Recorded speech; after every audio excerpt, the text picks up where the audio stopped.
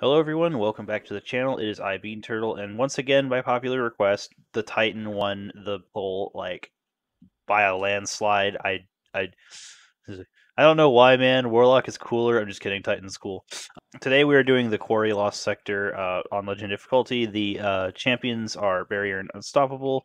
It is 50% Void damage taken and received, and there's one Solar and several Void shields, but none of that really matters. Today I'm actually going to do the run first because it's so unbelievably short. I'm certain there are people that are better than me in Jiddle that might even see this that are going to clean my run up and such. It's a really simple setup, so let's get right into it. So when I was running this, it went by really quick. I start by eager edging towards the Unstoppable champion, and your job is to kill him as quickly as possible with BONK Hammer. I had some issues switching for some reason, but it's a really quick run. So try not to die, and then eager edge towards the next one. There's a champion up to your top right that's also going to be annoying. You probably have lost your buff by now, so you can go find some enemies and hopefully not miss your hammers like I did, but there you go, and if you're lucky, he won't even get to. So now, move on to the boss room, and so it's already only been 30 seconds. Bonk 1, 2, get Roaring Flames 3, there's the boss. Even though you're blind, go find one of those guys. They drop you a buff called Unstable Essence that gives you a 50% damage bonus to the final boss. And then at that point, you're doing so much damage that you should just be able to insta-kill the Unstoppable, hopefully.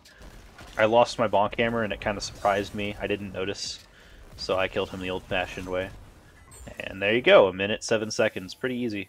Alright, so the way to get that really quick 1 minute and whatever second setup, or I'm certain that if some of you are really good at the game, you can get it way under 1 minute, maybe even in the 30 or 40-second area.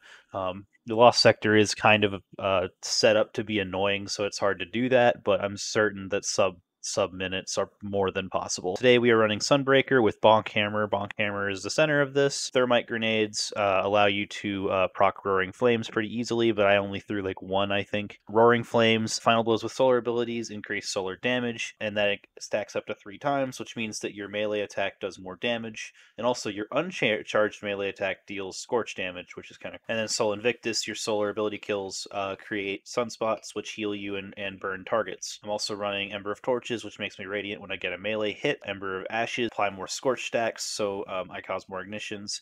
Ember of Empyrean, solar weapon or ability kills extend the duration of restoration, and Ember of Solace, radiant and restoration effects have increased duration up to 12 seconds. I'm also running Arbalest to one-tap the barrier shield that spawns. I'm using Lubre's Ruin since I don't have to actually wait for Unstoppable to proc on it. I can just switch to it, stun the Unstoppables, and leave.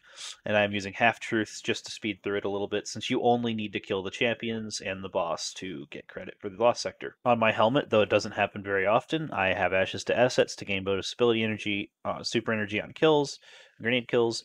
I have Bountiful Wells that whenever I do get a grenade kill, they spawn out like three or four elemental wells.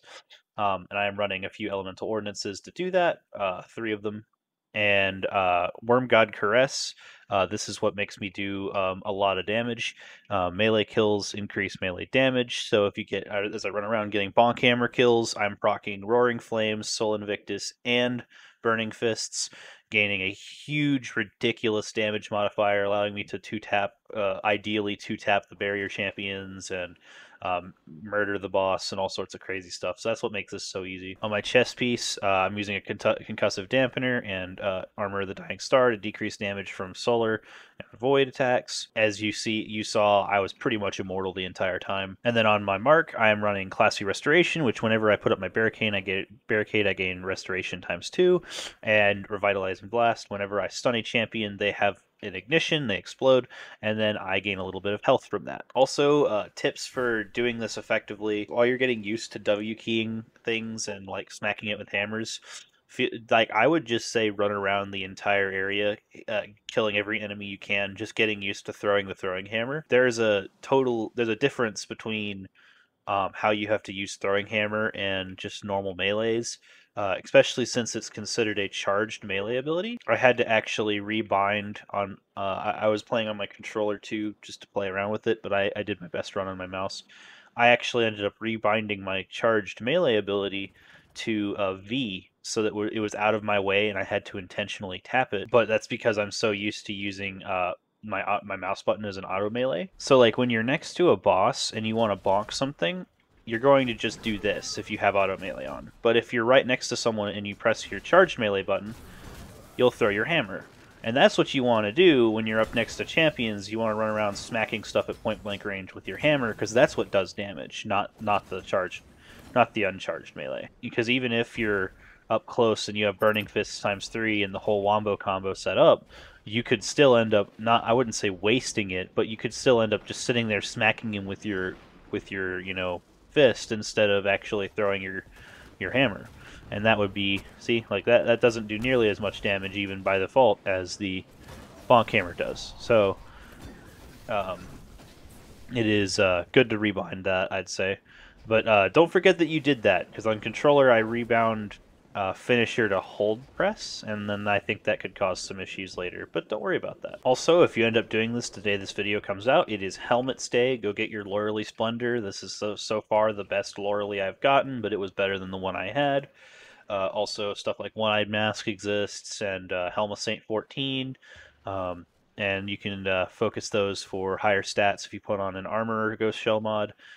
But with that is the video, and I would like to do not Titan next time, but I'll leave it up to democracy, because I do in fact love democracy, as good old Palpatine said once upon a time. So I hope this is helpful. Good luck farming, and have a nice day.